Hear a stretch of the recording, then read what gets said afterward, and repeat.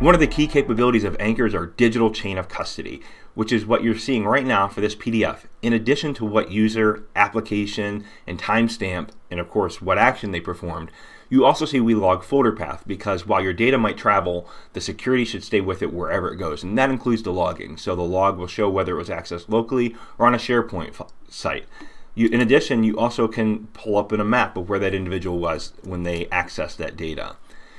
Scrolling down a little bit in the logs, we can see in this place where I actually shared this via email with somebody, and then also you have the logging with Anchor to show that if I shared it, did the person read it or did they actually download it? Anchor's digital chain of custody gives you the insight and the peace of mind that you need to know that your data is being used and not misused.